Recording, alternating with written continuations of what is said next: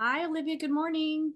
Hi there. How are you? I'm good, thanks. Want to introduce you to Ashley and to Tommy. This is Olivia Douglas from This and That with Olivia. She's in Maryland.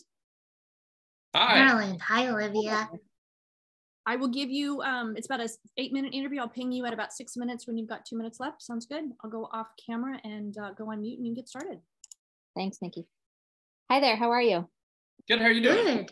How are you? Good. It's starting to warm up here in Maryland, so I can't complain. All right. Yeah. You can.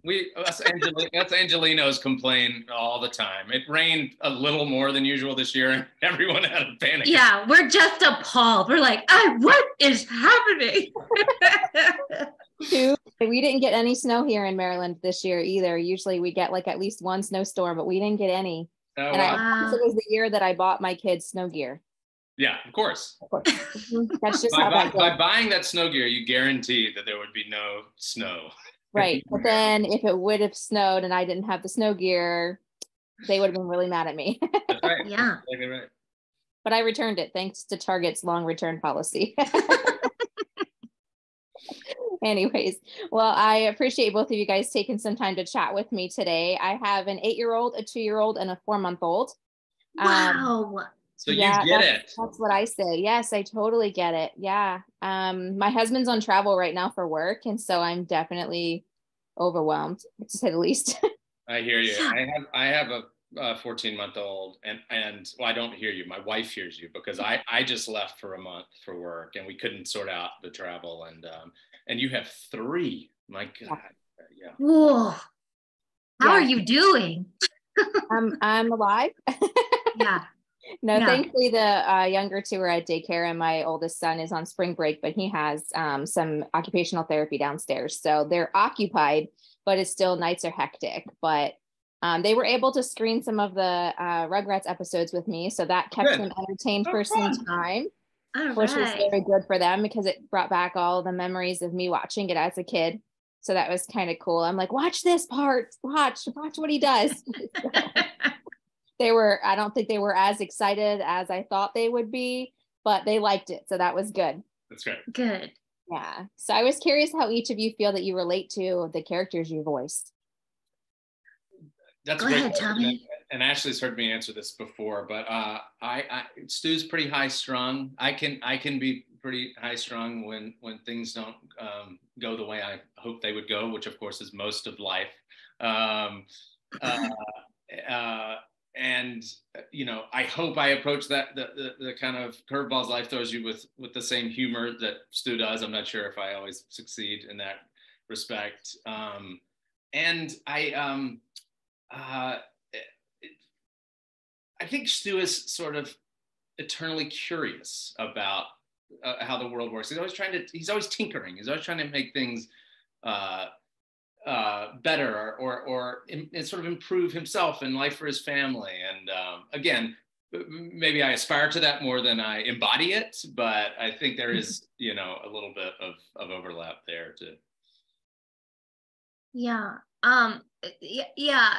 Didi, I relate to her.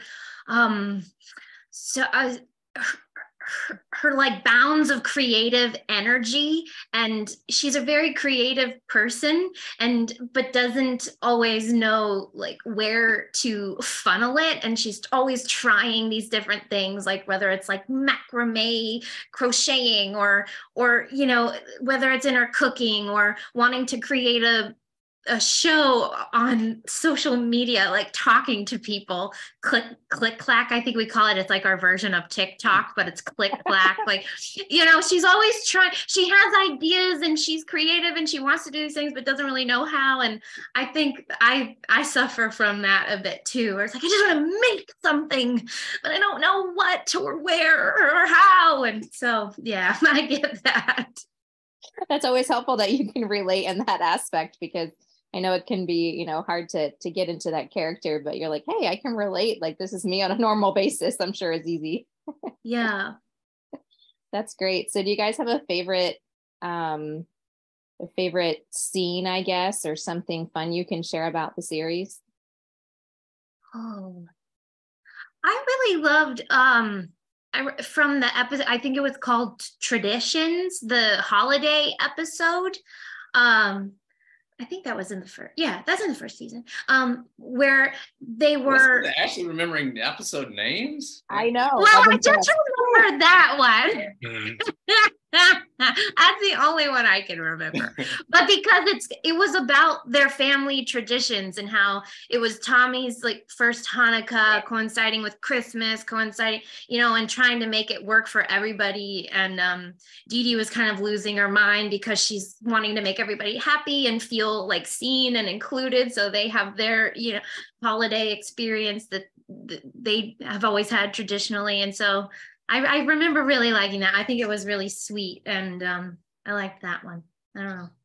I have really fond memories of recording some of the upcoming stuff when Stu and Didi welcome a new baby, because I mean it was just completely paralleling my life when I was laying down those recordings, and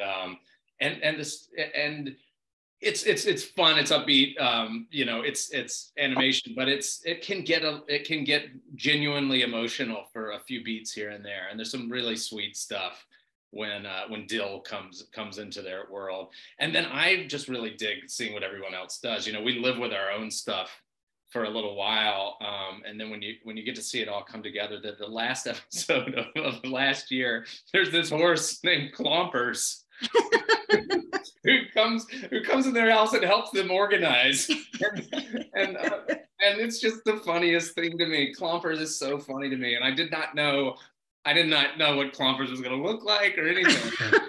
I got to do some re-recording with that episode and see just the name Clompers. It's ridiculous. Yeah, it's really funny. The show is funny, and so it's so fun to do it because it just really is a delight. I really hope parents, know that it is something you can truly watch with your kids and enjoy, in a way that some animation, may not be. It's, great stuff for the kids, obviously, but man, there are some sly, funny, subtle jokes in there that really appeal to me. I mean, of course, the miniature horse who helped you organize is not subtle at all, but that's my favorite thing. That's awesome. That was actually my next question.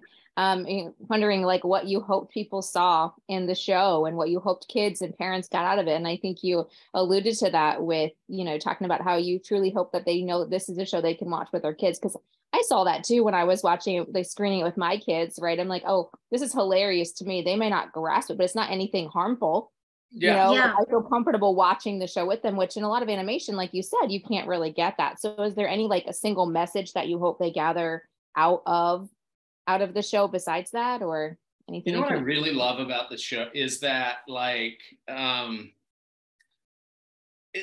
embrace your community. What I really love about Stu and Didi's house is there's people coming and going all the time, and they're helping out with each other's kids and doing sort of group activities and stuff like that. I don't know if I'm totally answering your question, but I think I could take a note from that, to have a little more of an open door policy. It's just such a warm, inviting vibe in this show. And I think, the kids and the adults, both the kid and adult characters are both, exposed to so many different ideas and different people throughout the course of a day. I don't know. I think we'd all do a little better kind of trying to do a little bit of that.